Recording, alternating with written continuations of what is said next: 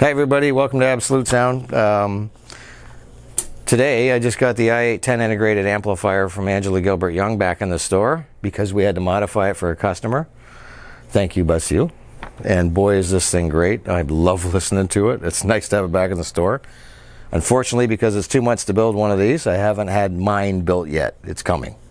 Anyway, not this piece. Folks at home, I'm going to cover that. This is my cheat sheet for some of the info. This is the integrated amplifier here, and this is the power supply down here that feeds it on 3 different big umbilical cords. One of the umbilical cords does the tube, lights up the tube because there's a tube in here. One of them does the signal line stage. There's a separate signal line preamplifier inside here. And one of them does the output transformer and output ICs, or basically the power amp. So 3 sections inside there. Inside this, supplying that amplifier, is over 1 million microfarads. Most people don't even talk in the words of 1 million microfarads. They talk about 50,000 or 150,000 microfarads. So this is a big daddy. And for those who don't know what microfarads are, they're basically if you have voltage creating a cup of water, which is wattage. I know it's not water, but the higher the voltage is, the higher the water is, pressure comes down.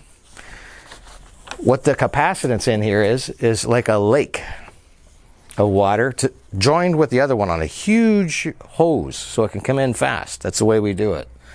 And it supports that main power, or main wattage we have. Because when the water runs out, the water from voltage or wattage in an amplifier is very short term. And it just depletes. And then so does music. So it sounds good or thin. Or if you want it to sound bold and rich and beautiful and full, you have to have an abundance of energy. Standard industry-made stuff has the water and voltage, and they usually go too high, because the higher you go with your cup of water that's going to put pressure on your speakers and output, the higher the noise is. Noise goes with it.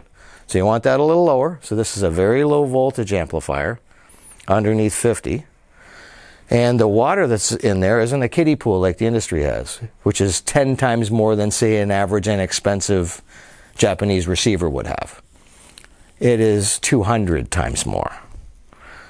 What that does is, as the sound fights its way through and energy is depleted, it's filled in quicker and it really never runs out. So that means the music lasts longer, has more colorful body and beauty, and doesn't run out. And our ears really love that. So we made a modification of this to add more. Usually in an amplifier that's this beautiful, you'd have to sell that if you wanted to move up. Say this was a $15,000 amp and you wanted a $40,000 amp. You'd lose money on the 15 on the trade-in, and then you'd have to buy the 40. With this one, you can add this power supply. So what we did here is we added, nearly 3 times what's in here. And I'll show you the back of this in a minute because I want to talk about the amplifier. So the amplifier, as you can see here, on the front, let's look on the left side. There says there's B1, B2. Those are 2 balanced inputs, fully balanced XLR inputs for the amplifier. There's another one that says SE, single-ended. Single-ended is the RCA jacks we all know, the left and right, red and whites. And to get those to engage directly, switched in the line so they don't bleed, we have a gate connection for each one on and off independently. That's a brilliant way to do things, and it's a very linear way to do things where they can't crosstalk. So right now I have an input and input 1, so I'll leave that there. And then we have 2 knobs over here you can see on this beautiful amplifier. One above says tube. It looks like Basil's puts a couple of marks on here where he likes it the most. He probably likes it right in there. But the fact is that you can, these are the amount of solid state signal in the line, because these are in parallel together, joined as one. This one in the tube we can turn up and down also for amount of gain in it. After we've achieved the tones and sound qualities we want, because rooms, acoustics, speaker types can be different. Music material can be different. When we turn the volume up and down, that's our main gain stage.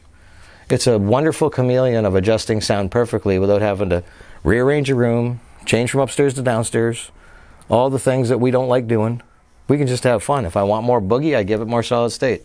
If I want that warm, beautiful, ringing tube, rich sound, slow it down and have it like a warm, fuzzy blanket, well, that's more tube, and anywhere in between. Okay, so we've seen this, and this modification we'll talk about, it's in the back, and I'll show you how that hooks up and what we did. Did I just break the microphone? Okay, on the back of this, it's over here.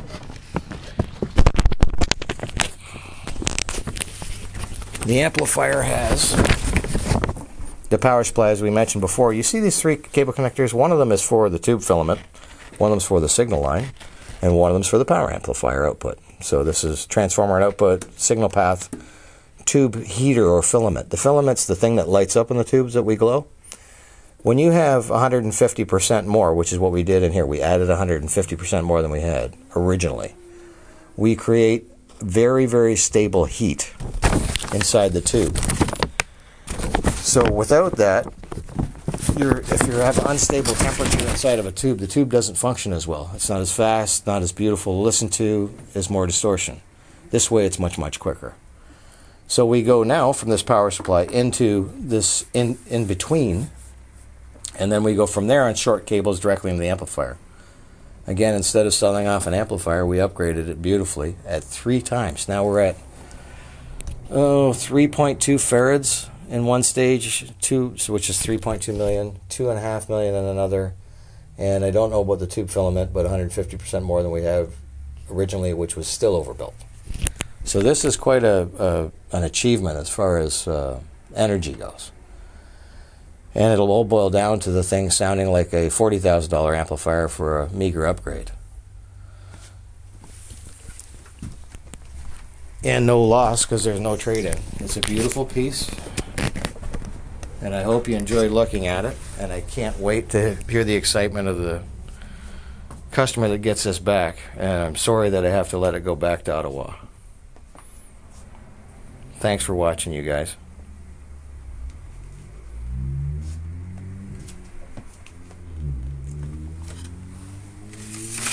Bye.